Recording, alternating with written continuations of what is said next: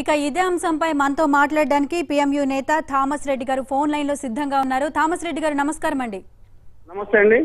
Thomas Reddy గారు చెప్పండి, RTC ఆదాయానికి గండి కొడుతున్న ప్రైవేట్ ట్రావెల్స్ యాజమాన్యాల దూకుడును తగ్గించాలంటే ప్రభుత్వంలో ఎటువంటి మార్పులు తీసుకురావాలంటారు?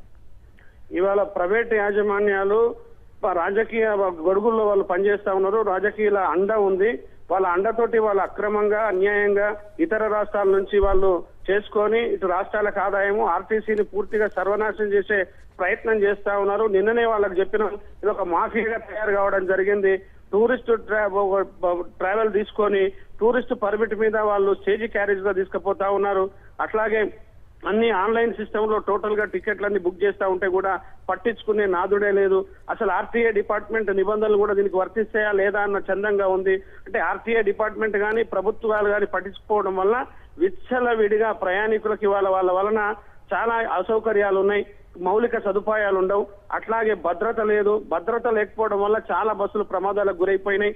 ఇవాళ వాళ్ళు 2+1 స్లీపర్ కోచ్లు అనేది ఆల్ ఇండియాలో ఎక్కడ కూడా పనిచేయవు. కేవలం 3 రాష్ట్రాల్లో మాత్రమే ఉంటాయి. అక్కడ వాళ్ళు తక్కువ రేటుకి 27,000కి రిజిస్ట్రేషన్ చేసుకొని వచ్చి ఇక్కడ ప్రభుత్వానికి కూడా మొత్తము వాళ్ళు తగ్గించి ప్రజలకు ప్రయాణికులకు ఇబ్బందికరంగా అంటే షాషీని వాళ్ళు వేరే కంపెనీ ఇచ్చిన షాషీని ఎక్కువగా మళ్ళా వెల్డింగ్ చేసుకొని ఎక్కువ సీట్ల కోసం చేసుకోవడం, 9 ఫీట్ల వెడల్పు ఉన్నటువంటి బస్సు 15 ఫీట్లకు చేసుకొని 2+1 పెట్టడం, ఇవన్నీ కూడా అక్రమాలు. మరి ఇవన్నీ ప్రభుత్వం పట్టించుకోవాలి. ప్రభుత్వాలు కంప్లీట్ గా దీని మీద కొరడా విల్పించాల్సినటువంటి అవసరం ఉంది. అదే కాకుండా ఈ ఆర్టీఐ డిపార్ట్మెంట్లు కూడా నిబంధనలని ఉల్లంఘించినప్పుడు వీళ్ళ బస్సులను ఎక్కడికెక్కడ సీజ్ చేయాలి. మేము కూడా చెప్తాము, ఇవాళ ఆర్టీసీలకి ప్రజల భద్రత కోసం ప్రజల కోసం బడుగు వర్గాల కోసం పనిచేసే ఆర్టీసీలకి వీళ్ళు ప్రత్యామ్నాయంగా తయారైపోయి ఇవాళ ఆర్టీసీ ఆదాయాన్ని కొల్లగొట్టడం వల్ల ఇవాళ ప్రజలకు చాలా అన్యాయం జరుగుతుంది, సౌకర్యాలు జరుగుతాయి, ట్రాన్స్పోర్ట్ దెబ్బతింటది. కాబట్టి ప్రజా రవాణా అనేది చాలా ప్రాధాన్యత సంతరించుకున్నటువంటి అంశం అనేది వాళ్ళ కేంద్ర ప్రభుత్వాలు చెప్తా ఉన్నాయి. కాబట్టి ప్రభుత్వాలు వెంటనే మరి చేయాలి. ఏదైతే ఇప్పటి వరకే నిన్న మొన్న అనుకున్నట్టుగా 935 బస్సులు అక్రమంగా అక్కడ వేరే రాష్ట్రంలో చేసుకొని వచ్చినటువంటి బస్సుల్ని ఎందుకు ఈ ప్రభుత్వాలు ఇంకా రద్దు చేయట్లేదు? రద్దు చేయాలి, కేసులు పెట్టాలి, ఆ బండ్లని సీజ్ చేయాలి. అటువంటి వెహికల్ అన్ని కూడా ఆర్టీసీలకు ఇచ్చినట్టుంటే తప్పకుండా ఆర్టీసీ పరంగా నడిపించి ప్రజల భద్రత, ప్రయాణికుల రక్షణ, అట్లనే ఆర్టీసీల యొక్క మనుగడ. ఆర్టీసీ ఉంటేనే ప్రజలకి ఉంటది. ఇవాళ ఆర్టీసీ మీద అపారమైన నమ్మకం, గౌరవం ప్రజలకు ఉంది. ప్రజలు ఎక్కడైతే ఏది కోరుకుంటే అది ఇవ్వాల్సిన బాధ్యత ప్రభుత్వాల మీద ఉంది. కాబట్టి ప్రజా సౌకర్యం ఉండాలంటే ఇవాళ ఆర్టీసీ ఉండాలి. ఆర్టీసీ బస్సులు ఎక్కువ కావడం వల్ల ఇవాళ ఉపాధి వస్తుంది.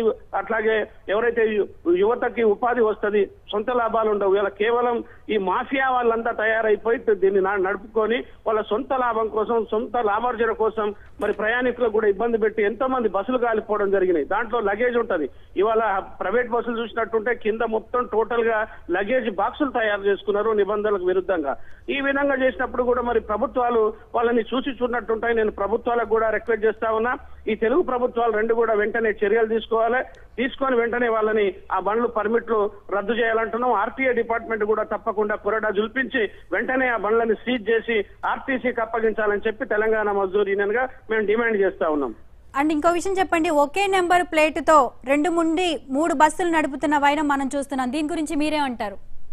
ఇది గతంలో కూడా చాలా నేను డిబేట్లలో చెప్పినా, వాళ్ళు ఒక్క నెంబర్ తోటి 3 బస్సుల కేసు నడిపినటువంటి సందర్భాలున్నాయి. కేశినేని నాని కావచ్చు, జేసీ దివాకర్ రెడ్డి కావచ్చు, ఇట్లాంటి పెద్ద పెద్ద రాజకీయ నాయకులంతా కూడా కలిసి ఇబ్బంది అంటే వాళ్ళకి 10 బస్సులు ఉంటే 3 పర్మిట్లు తీసుకుంటారు, 7 బస్సులకి ఒకటే నంబర్లు వచ్చే విధానం. ఈ నంబర్లే కాకుండా ఇంకా వాయిలేషన్ తప్పకుండా వాళ్ళు ఏంటంటే కేవలం ఫైన్ కడితే మేము వెళ్ళిపోతాం, 2,000 ఫైన్ కడితే నా బస్సు పోతుంది అనే చందంగా టోటల్ గా కూడా అన్నిటికీ వ్యతిరేకంగా ఫైన్లు కట్టుకుంటా వాళ్ళు వెళ్ళిపోయి లంచాలు ఇచ్చుకుంటా ముందుకు పోయి బస్సులను అక్రమంగా తిప్పేది.